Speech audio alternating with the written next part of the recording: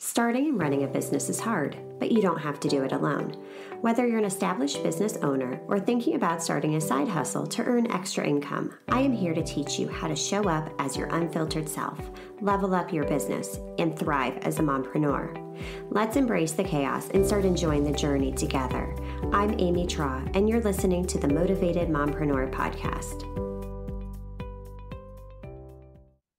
Welcome back into the Motivated Mompreneur Podcast. Today, I am talking all things email marketing with Liz Wilcox. She is truly the queen of email marketing. And I am so excited for this conversation because you all know how passionate I am about email marketing being such an important tactic to use in your business. So with that being said, Liz, welcome into the podcast. Hey friends, I'm so excited. And y'all, I am just thrilled that Amy is excited about email because a lot of times, honestly, guys, can I tell this? Some hosts, before you hit record, they'll be like, okay, I'm having you on the show, but really, I just need you to sell me on email because I hate it. And I'm actually going on someone's show. They invited me for the second time. They're like, I've never had a repeat guest, but I can't stop thinking about email marketing for the last year. Can you come back on? I have something else to share. So I'm excited that Amy's already sold. You know, Liz Wilcox has already sold, and we're about to sell you on this because it really is so amazing. So I'm ready to go, Amy. Yay, let's dive in. So before we do, tell us more about yourself, who you are, what you do, and who you serve. Yeah, so obviously I'm an email marketer. Some people call me the fresh princess of email because I love all things 90s and I love to give a fresh take on email. And one of the reasons I was so thrilled to come talk to Amy and talk to you is because I'm also a mom. And I started off as an RV travel blogger. So y'all, I was living in about 200 square feet with a toddler and limited internet. So when I was starting my business, you know, I was listening to all these coaches and listening to podcasts and, you know, they're giving strategies for people. I don't know, like stay at home, like wives that don't have a job or children. And I'm like, I don't have time for 20 steps. I have time for maybe 2 steps before the toddler wakes up and I gotta, you know, do the dishes. Right. And so maybe you can relate to that. And so I was like, okay, this email thing, everybody says, this is the thing. This is, you know, the most bang for your buck. So I said, okay, well, I know how to write. I know, you know, I graduated high school. I can write. And so I said, okay, that's the one thing I'm going to focus on. And ta freaking da, I ended up getting really good at it. People were right. People like Amy were right. Email did work. I ended up creating my own book because people said, oh, sell to your list. I had nothing to sell. So I had to create something. Sell to your list. And I ended up writing a book. And I think moms will particularly find this funny. It was a book about poop. So not something we shy away from here on this podcast, I'm sure. And it sold like hotcakes. It made like $7,000 in the first few months. It got picked up by an international sponsor. And it was all because of the power of email. And, you know, I did it again and again. I sold more and more things. And then I got other people like me saying, you know, Liz, you're a blogger, but you don't actually blog. How are you making money? I said, email, baby, email. And that's when I realized that I needed to sell that business and go all in on teaching other people emails, especially, you know, people like you and me, where moms, we don't have a lot of time, but we do have a lot of ambition. We can get some things done when we know it's important, right? And so I wanted to, you know, teach people just how simple email can be so you can get it done and get back to what really matters. Yes, yes. You said something there that really resonates. So many people overcomplicate it. We're overcomplicating the whole email piece. What's your advice for that woman that's like, okay, I know, I hear what you're saying, but I'm busy and I don't even know where to start? Totally. So if you've listened to other podcasts or you Google email marketing, it seems complicated because people want to sell you high ticket services. Okay, that's a sales tactic. Email really isn't that complicated. Okay. What I would say is number one, take a deep breath, mama. You totally got this. Again, like I said, I graduated high school. That's my qualification for sending an email. I can do this, and so can you. And then just remind yourself that email is all about connection, right? And that's something especially moms want to do. We need to connect, right? Email was sort of my outlet and, getting rid of social media, getting rid of that headache over there, getting rid of that comparison, and just writing to people that I knew wanted to hear from me, right? They consent. Email works because it's consent based. They opted in to hear from you. So keep that in the forefront of your mind and just send a newsletter with a quick personal update. This is exactly how I want you to write your newsletters. So a quick personal update. This is a sentence, maybe 2 sentences of something you did since the last time you emailed. I was on a podcast. I changed 372 diapers. I, missed car line and my kid was ticked off at me again. Whatever it is. And it's a personal update. Notice I'm not telling you to tell a story.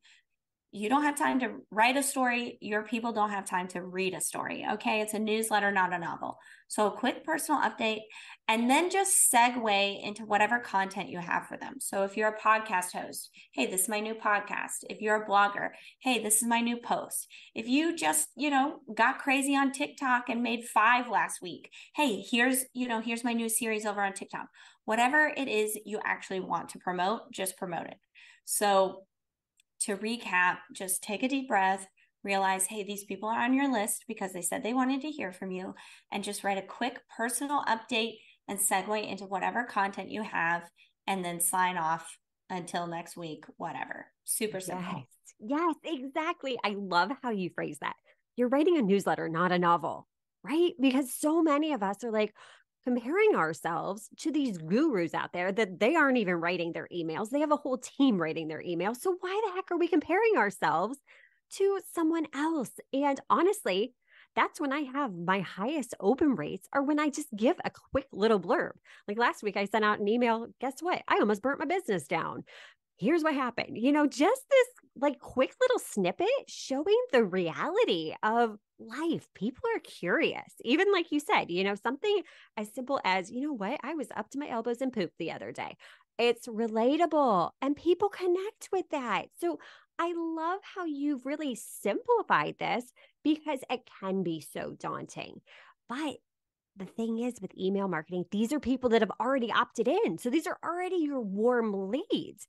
So how can we leverage these warm leads then to convert them into sales, but in a way that's not like spammy? Because we've all been there where we get these emails where it's just buy from me, buy from me, buy from me, buy from me. Yeah. So don't do that. You've got to set expectations. So I call it the email staircase. So I want you to think about email and how you're going to turn these warm leads into customers as such. So first you have a follower, then you get them on your list and you turn them into a friend. And once you have a list full of friends, you can have a list full of customers. So the email staircase again is follower, friend, customer.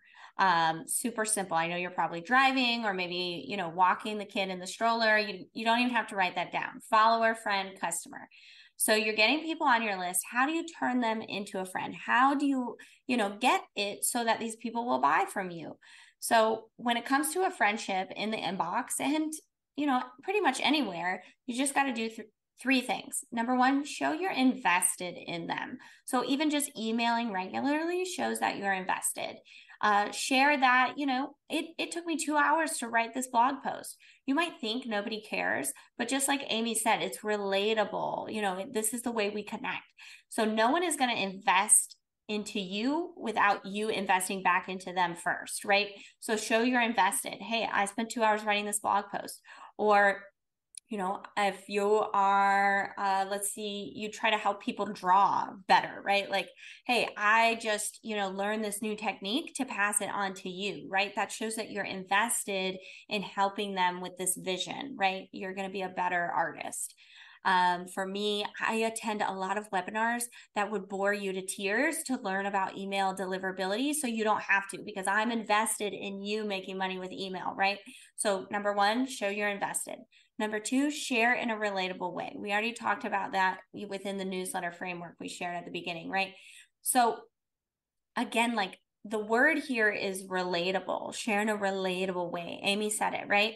We don't want to try to be interesting. Let's leave that up to, pop culture, right? Those people are interesting. Actors, actresses, like, even if we hate them, it's fascinating, right? Don't try to be interesting. Just try to be relatable. That book about poop I wrote, it was like a collection of crappy RV stories. You go on Instagram, it's hashtag RV life, the Grand Canyon, Banff National Park. I was like, that's not actually RV life. I can't relate to that. Actually, RV life tends to be sort of crappy, if you know what I'm saying.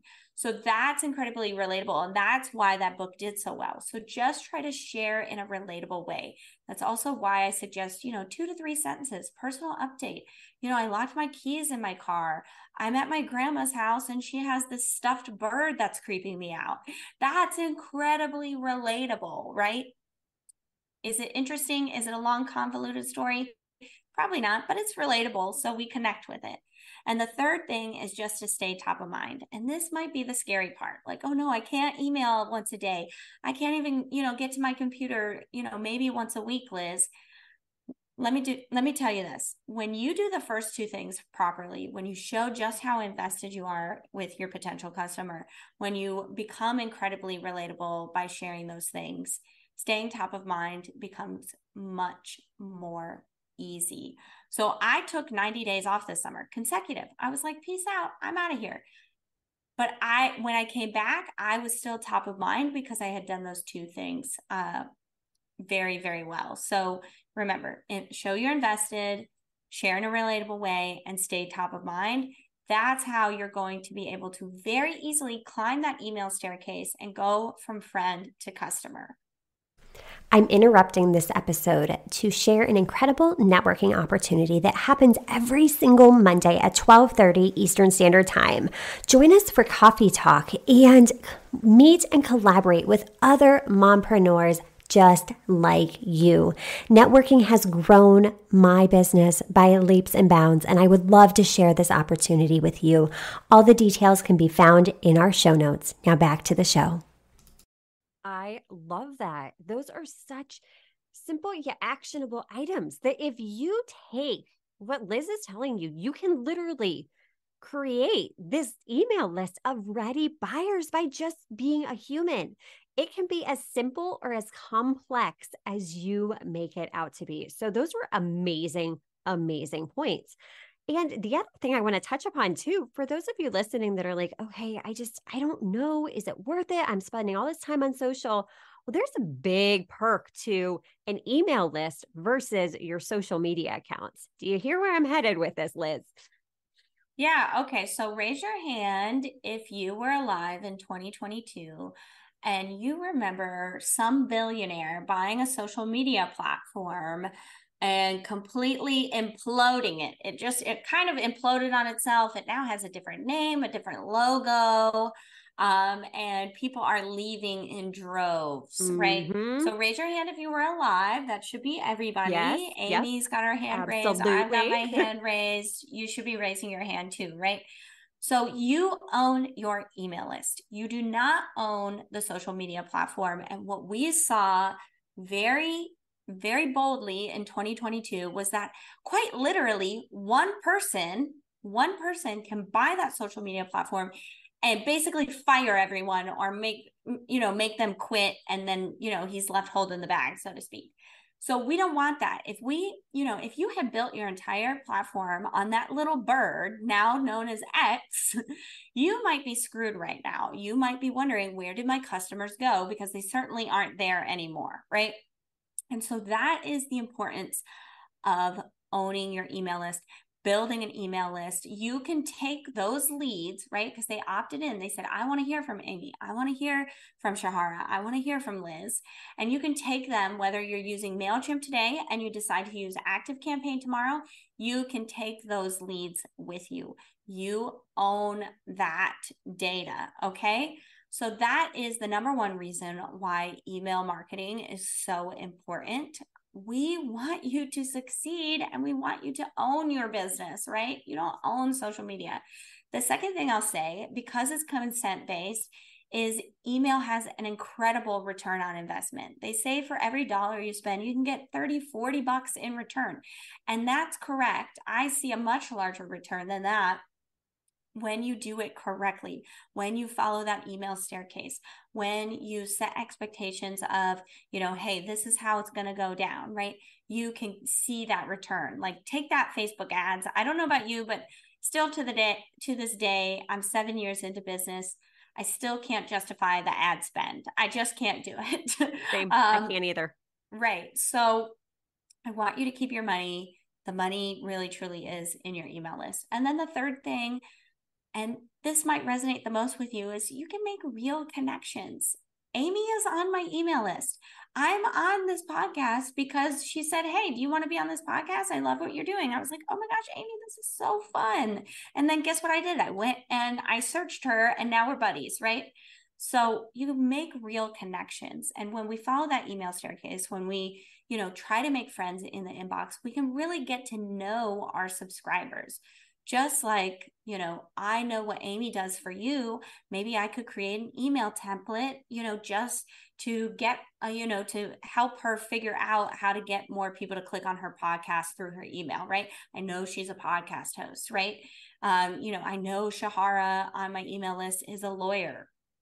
And, she just needs to learn how to build her list, how to get people from in-person onto an email list. So I'm creating a product for that, right? You can make those real connections so that when you go to sell, not only do you create the right offer because you know who is on your list, you can talk about it in the right way because you know those people right off, you know them so well. Yes, building those real connections, those real relationships. You touched upon so many incredible reasons why email marketing is so powerful. So if you're listening to this, look at the return on your investment for your time. I mean, a lot of times I even have clients, repurposing some of the things that they're using on their email list. Turn that into your social media content then. It's okay because you don't know who is actually seeing your social media content, your emails. You can actually dive in, go into the back end and look at those analytics to see, okay, who's really interested in you and really leverage that data. And I love how you touched upon platforms too, that it doesn't have to be crazy when you first start with something free because you can then move it as you grow to something that's more in depth, more, of a robust version of it. But there's nothing wrong with starting out with MailChimp. A lot of us have done that. There's so many cool free platforms available. Do you have any advice when it comes to choosing a platform when people are first starting out? So if you're struggling with a platform, here's what I want you to do. Maybe you do this with your kids when you're trying to get them to do a complicated task. And if you don't, here's a tip for them too. I want you to get out your phone and set a 20-minute timer and then, list out the ones that you've heard of, MailChimp, ActiveCampaign, ConvertKit, whatever. Go to YouTube and, start that timer and just spend 20 minutes watching over the shoulder or review videos. I need you to see the platform and then just go with your gut. Your gut will tell you, I can afford this and this makes mostly sense, right? Because there are some really robust, email service providers or CRMs. And when you're beginning, you probably don't need all that. You might, my favorite person has a coupon code for it. And, I want to give them the affiliate commission or whatever. Just pick the one that makes the most sense to you, right? Yes. I use ConvertKit. It makes sense for my brain. But some people, live and die by Aweber or something like that, right? And so just set the timer. At the end of the timer, just make a decision. I know it's hard. You could spend a week on this. I don't want you to spend a week on this. I just want you to get emailing. So 20 minutes, go to YouTube, watch a few videos, whichever one makes the most sense for your brain, go with that one. Yes. Oh my gosh, such good advice. And YouTube is such a wealth of knowledge to really dive in and see what these platforms look like on the back end. So I think so many women get stuck in analysis paralysis mode. And then like we keep sitting in that indecision to avoid making the decision, but just pick one, just start. I love your tangible takeaway on that. So, so good. The last thing I want to touch on before we wrap up is because the landscape's changed a little bit over the past year or so. And I don't know if you've noticed this as well, but things that used to be working for opt ins aren't converting quite like they used to. Now a simple like checklist doesn't seem to have the conversion rate that it used to. What advice can you give us for creating an opt in to really get people onto our list? Okay, so I think about 10 minutes ago, I said something about the vision you have for your students. So think about the vision as, if they are walking across the stage of U University and you hand them a degree, what is that degree, right? That's the vision you have for your students, your clients, customers, whatever you want to call them. For me, make money with email. I don't care about anything else. I don't care about your podcast downloads. I don't care about your social media followers. I don't care about you walking your dog at night. Like all I care about is your email list and that it, creates revenue for you. That's the degree I'm handing you. That's the vision I have for you at the end of our time together, right? So now we have to take it back to the first day of class, right? That's your freebie. That's your opt-in. That's your lead magnet. If I'm handing you that degree, what is the very first homework assignment? What does that first class look like? And what is that first little baby step I can get once you enroll in Liz Wilcox University, right? For me, it's an entire welcome sequence, right? It's like, hey, this is the very first thing you need to do. It's the most important thing. It's the foundation of your business with email marketing. So that's what I'm going to give you. It's already written for you, right? So think about your university. Think about what degree you are handing your students at the end. And now take it back to the first day of class. That is going to be your opt-in. And I don't care if it's a checklist, a webinar, a series, then you got to think of who is enrolling and what would serve them best, what homework assignment would serve them best, right? So I have full-time entrepreneurs. They tend to use Google Docs. So my welcome sequence is a Google Doc they can copy. If you're working with other moms that, maybe working moms, you're not going to do a 5-day challenge. They are going to drop out on day 2 and then feel guilty, and it's like, oh, this is another thing I didn't get done.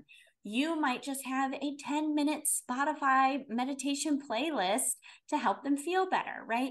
Because that is what your students need, right? That's going to help them get going. So figure out what format works best for your ideal person, and that's going to convert no matter what the trend says. I love it. Such great advice. Liz, this episode was just full of so much value. Seriously, you are absolutely amazing. How can we get into your world and learn all the things about you? Yeah, of course, I'm an email marketer. I'd love for you to join my list. You can go directly to lizwilcox.com. In the top right-hand corner, there's a hot pink button. You can't miss it.